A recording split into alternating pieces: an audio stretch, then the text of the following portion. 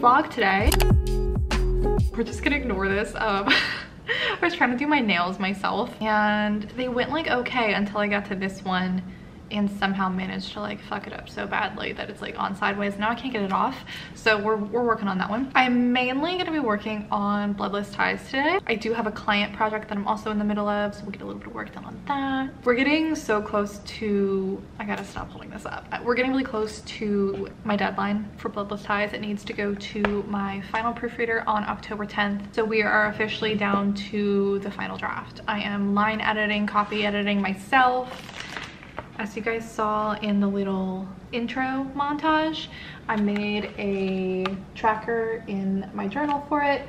So you can see I've already done chapter 9, kind of a random one. I like to do these out of order so I don't get super swept up in the story. So I've actually just been using a random number generator that I googled and like letting it choose whatever chapter we're gonna work on next. So right now I'm working on chapter 13. I actually think it's pretty much done, but I was working on it when I was sitting somewhere while I was having lunch. So I like to like read it aloud as the last step to make sure it's good. So we just need to do that and then we'll move on to a new chapter today. If you're new here, hi, my name's Katie. I'm an author and an editor. I have 7 books out currently. We're currently working on Bloodless Ties, which is the 3rd book in my Marionette series. It releases on November 15th. Is there anything else to update you on? I don't think so. The Kickstarter for the Bloodless Ties audiobook ended. We met the goal, so I'm really excited about that. We hit a ton of new review milestones for the giveaways. I've been drawing those over on my Monday morning coffee chat lives on my 2nd channel. Thank you guys so much. Check your email if you entered to win the giveaway. I'm still waiting to hear back from 2 people to get their address so I can ship them out. If you want more info on the giveaways, that's down below. Oh, also, oh my gosh, I cannot forget to say this. I have the order form for signed copies officially open now. So that includes any of my previous books. That includes the hardcovers for Wicked Souls, because we've never done signed copies of those. And then that's also how you can pre-order a signed paperback of Bloodless Ties and then also a signed hardcover of Bloodless Ties.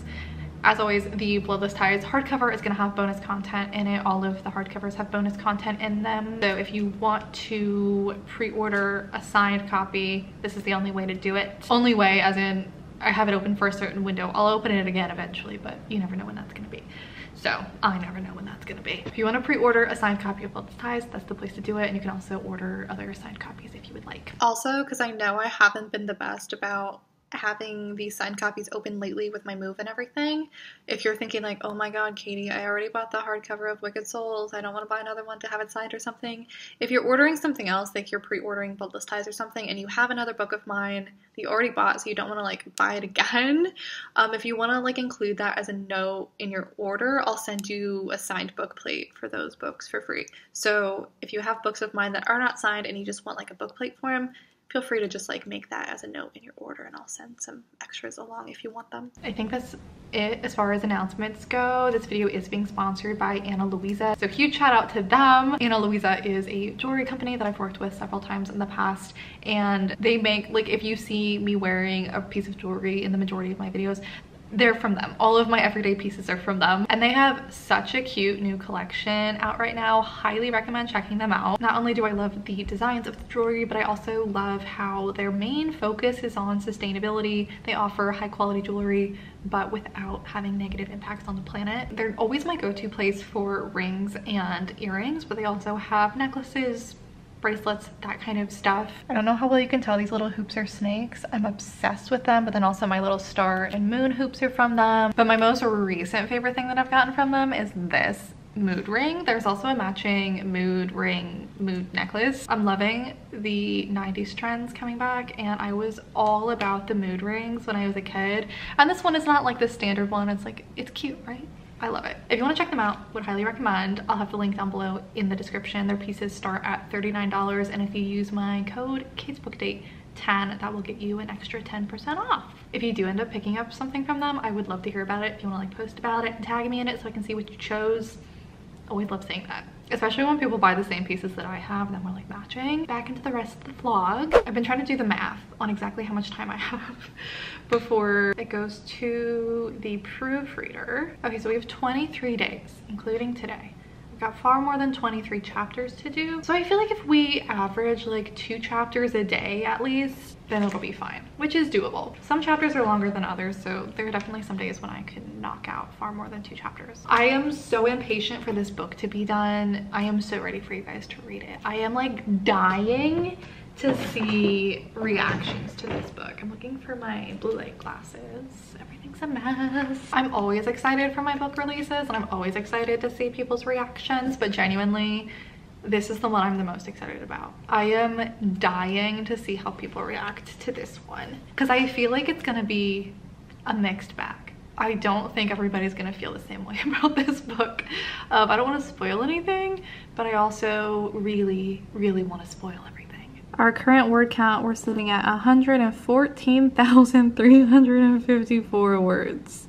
It's not as long as I thought it would be though. I imported the document into Vellum yesterday to just like see how long the book was going to be formatted. I need to give my cover designer an estimate so she can tweak the cover file, because we just like estimated at the same size as book 2 when she made the cover, because I had no idea how long this book was going to be. And long story short, if you want to set up the pre-order for paperbacks through Ingram Spark, you have to have a cover file, which means you have to have some kind of estimate for the page count. So anyway, I was thinking this book was going to be like well over 500 pages with the physical copy, but if I keep the formatting all the same as the previous books in the series with like the front matter and the back matter and stuff, I think it's going to be just under 500 pages, maybe like 475 or something like that. And then the hardcover with the bonus content will probably be closer to 500 pages. So still a long one, but I was expecting it to be worse than that, which is good from the side of like the cost of printing the book. The longer the book is, the more expensive it is to print. So I've gotten questions in the past on like how I price my paperbacks and stuff, and if you've noticed, the paperback for Bloodless Ties on Amazon is $1 more expensive than the previous 2 paperbacks, because I knew this was going to be so long that the print cost was going to be more, so I had to up the price, otherwise my royalty was going to be, you know. But I've gotten asked before, like, why are your paperbacks more expensive than like traditionally published books?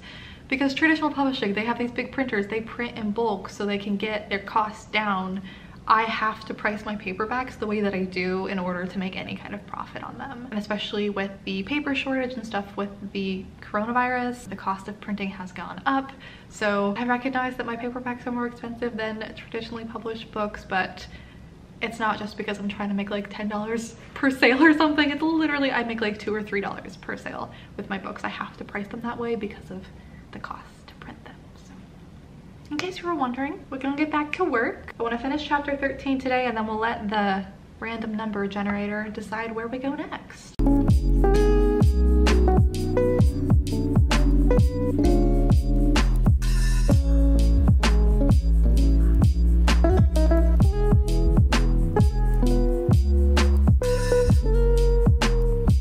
You know what I also forgot to tell you? I think I have officially chosen the release date for Marionette's book 4. I like to choose the release date for the next book before the most recent one comes out, so I can have the pre-order ready. So if you grab book 3 on release day, finish it really fast, and then want to pre-order book 4 right after, you have that option available to you.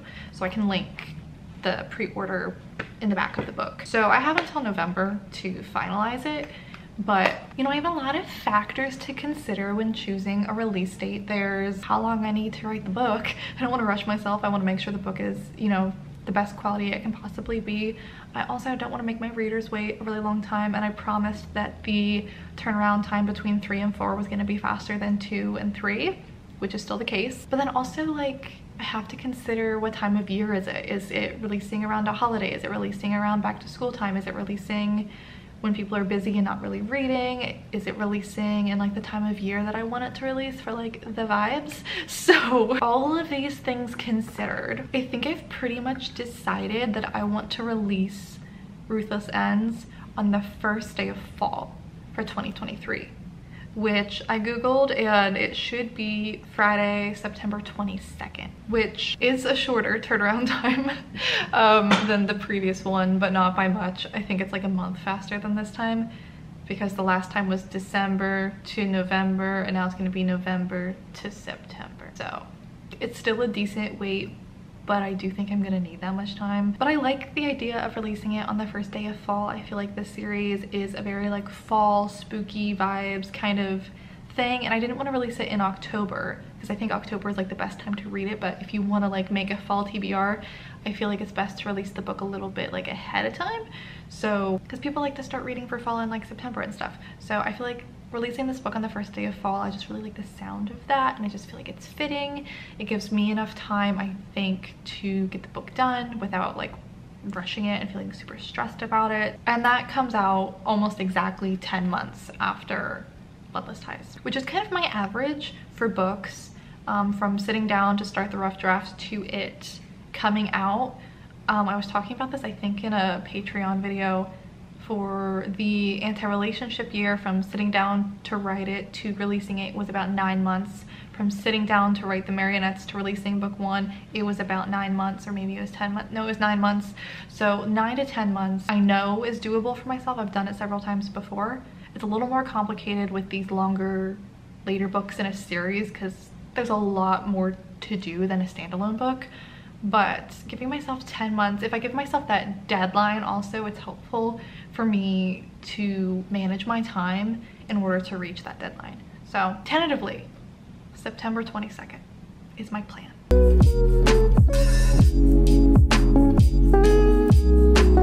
I know I don't talk much about what I'm currently reading anymore, but this book was actually recommended to me by one of you like a while ago, and I'm really enjoying it. So whoever you are, thank you so much for recommending this book to me. I'm currently reading Period Power, so would recommend if you are a person with a period. It talks about the different parts of your cycle, what kinds of work are optimal in those different stages and things like that. And I've been personally like really getting into like cycle syncing and like trying to organize my work in such a way where I am giving myself my best chance. Like, I know I'll be better at this kind of work during this time of the month and stuff like that. So I really feel like it's helped improve my mood, it's helped improve my productivity and just like overall quality of life. I've been doing this for a while now and I'm really enjoying it. So if you kind of want like an intro to all of that stuff, totally off topic from like everything else, would recommend.